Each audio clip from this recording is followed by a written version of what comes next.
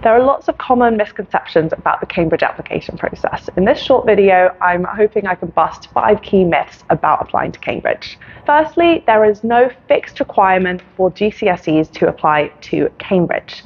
While we do look at GCSEs in the application process as part of your overall academic profile, they are not the be-all or end-all. Indeed, we don't generally believe that GCSEs are a strong indicator of future performance, and we always look at them in the context of the school and the year in which they were achieved.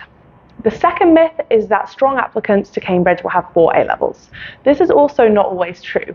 There are 3 courses at Cambridge for which 4 A-levels can be an advantage. That is computer science, physical natural sciences, and chemical engineering and biotechnology.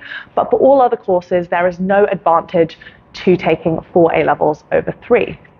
Indeed, we very rarely include 4 A-levels in offer conditions, and we would much rather that you excel in 3 subjects than perform modestly across 4. The third is that we don't take contextual information into account. This is not the case.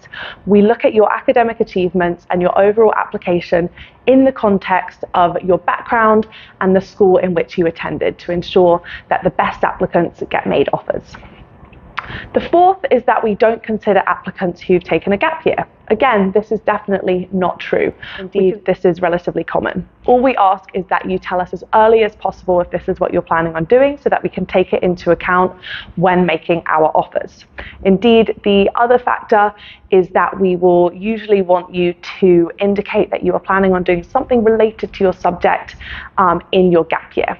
This could just be doing an online course or reading books, and the only exception to this is physical sciences such as maths, computer science and physics, in which case we would recommend you get in touch with your college admissions office for individual advice.